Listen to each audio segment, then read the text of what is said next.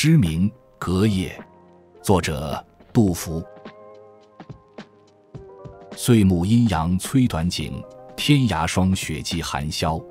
五更鼓角声悲壮，三峡星河影动摇。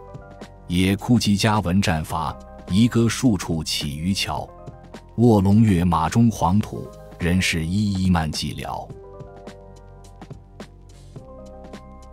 詩名《隔夜》，作者杜甫。歲暮陰陽催短景，天涯霜雪霁寒宵。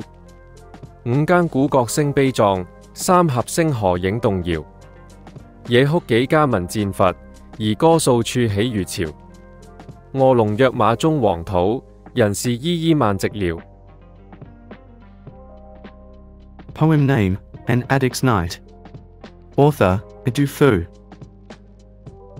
Winter has come, the daytime shortens more and more. Amid the cold night, snowflakes cease to pour.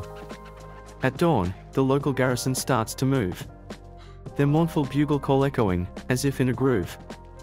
The stars in the three gorges shimmer in the water, amid the unsettling news of war and slaughter.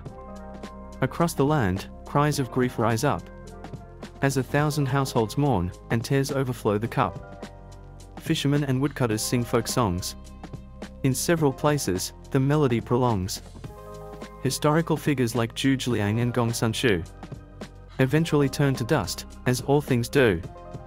And what about this solitude that lies before my sight? Can it be counted as anything, in this endless night? Please share with us your comments. Thank you.